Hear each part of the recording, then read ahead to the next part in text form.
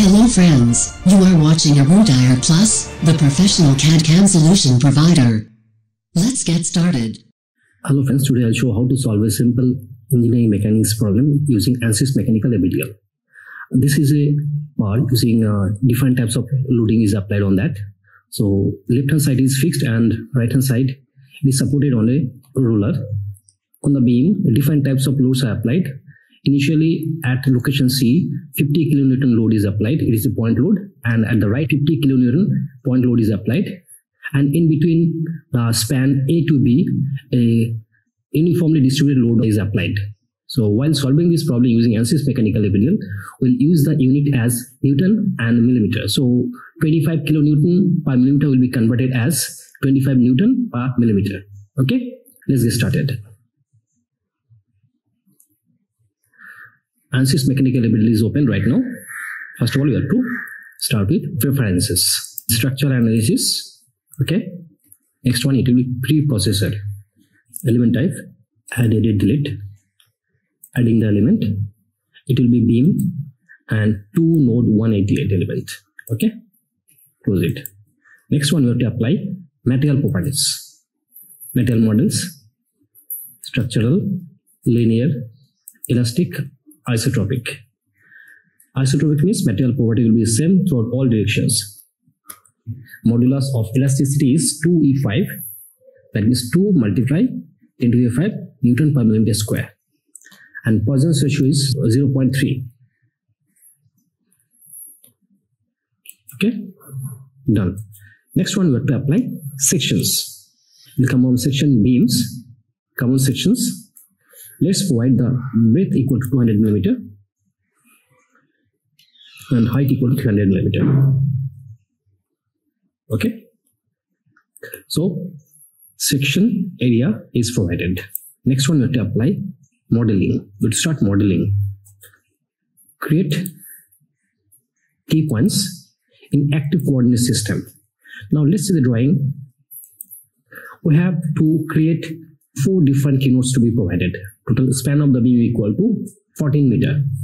Right. So we have to create 4 different key points at initially at 0, 0 location. Then another will be at 5,000 millimeter away, and that will be 10,000 millimeter. And finally it will be 1,400 millimeter away. So 4 different key points you have to create. Okay.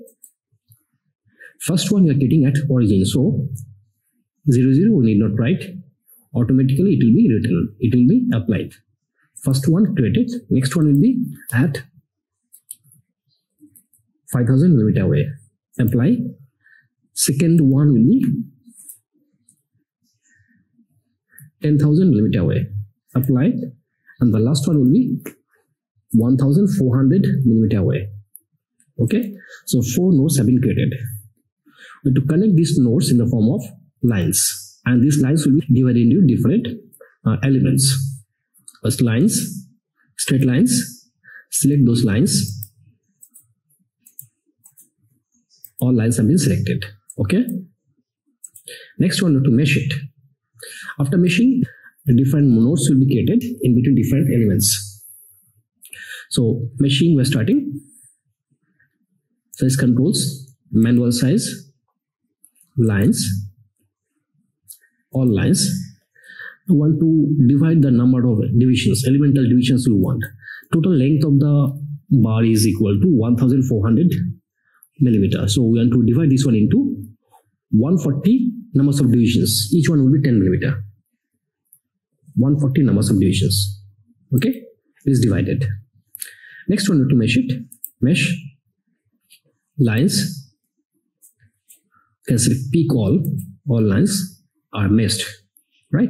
Next one, we have to apply boundary conditions.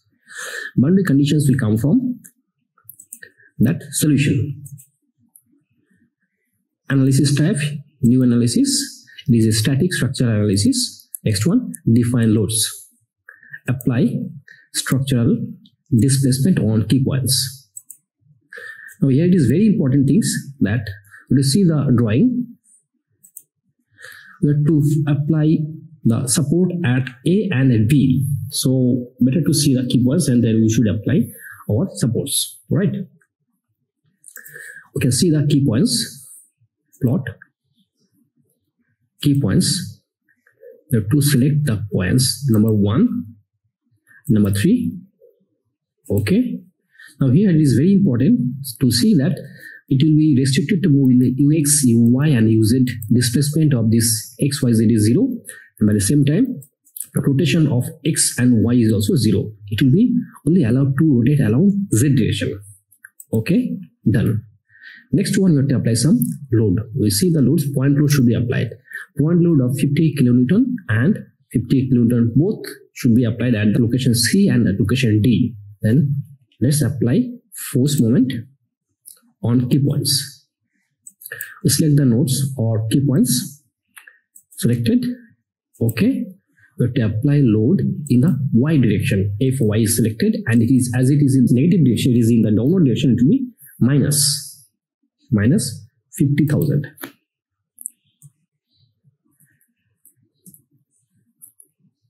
Okay, 2 loads of 50 kN is applied on the beam.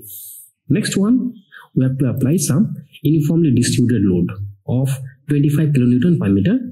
If we change this unit, it will be 25 Newton per millimeter. That will be applied from A to B. Okay.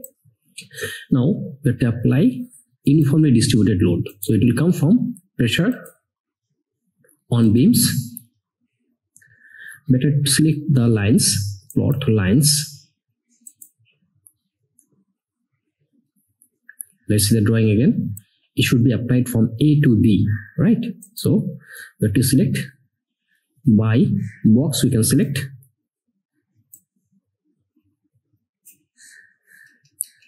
okay. Load key number is 25 to 25. As the value is not changing, it will be 25 to 25. Okay. So uniformly distributed load is also applied, right? Next, to run this, solve current test. If everything is right, it will show solution is done. Okay. Solution is done. So our solution is okay. We can get the results right now. So we can see our results from post-processing. It will be coming from general post-processing. And first of all, we have to create the elemental table. Define table. Nothing is defined, we have to add it. First of all, we want to see that bending moment diagram, BMD. And by scrolling, we have to come down to the lower one by sequence number. It will be SMISC 3. Apply. Again, bending moment diagram, BMD. By sequence number SMISC, it will be 16. Apply. Next one, we want to see shear force diagram, SFD. By scrolling again, by sequence number SMISC, it will be 6. Apply. Again, finally, SFD. By scrolling, by sequence number SMISC, it will be 19. Okay, let's see. Now that will be updated and closed. Our result is ready. You can see it from plot results. First we'll see deform shape, deform plus undeformed shape. We see that means the change drawing plus original drawing. By the application of force or load, the object will be or the beam will be deformed. We want to see the deformed drawing and by the same time the original drawing also. Okay, let's see this one. It is actually in 2D format. We can see this one in 3D format also, like plot controls, style, size and shape. Display of elements should be on. Okay. Now this is 3D view. We can see this one in isometric way. So the blue one is deformed drawing and the white one is original drawing, right? We can animate this one also, like plot controls, animate, deform shape. Okay. So it is deformed and it is showing animation in this way, right? Let's stop this one and close it. We'll go back to the front view again. Next one, we want to see our shear force and bending moment diagram. That will come from control plot. Line elemental response. So for bending moment diagram, we want to see SMIS 3 and SMIS 16. Okay, this is the bending moment diagram, right? We can validate this one with the theoretical results also. Let's see what is the theoretical results. Here it is showing that maximum value is here. It is 0.337 into 10 to the power 9 Newton millimeter. If you convert this one into Newton meter, what it will be? That will be divided by 10 to the power 6, right? It will be 337 kilonewton meter. Let's see our theoretical results. Theoretical results, it is also saying same thing. It is 337.5 kilonewton meter, right? We will see again another value. Another value is this. Here it is 0.119199 10 to the power 9. So if we convert this one into kilonewton meter, it will be 199 kilonewton meter, right? We'll see that result. It is 200 kilonewton meter. That is almost similar result to what we are getting in theoretical case, and ANSYS also is providing exactly same values, right? We'll see now. Now we want to see the shear force diagram. Okay, it will be coming from SMIS 6 and SMIS 19. Okay, let's see this one. The values are, we can see here it is 1,29,553 Newton. Right? If you convert this one kilonewton, it will be 129.553 kilonewton. And maximum is equal to 169 kilonewton. We'll see our theoretical results 130 and 170. So the values are almost same. The results validated with this ANSYS mechanical APDL. Better mesh, in that case, results will be better one, right? This is about our today's exercise. If you like this video, please subscribe and share. And if you have any kind of doubts, please write to me. Thank you so much for watching this video. Thank you again. Bye.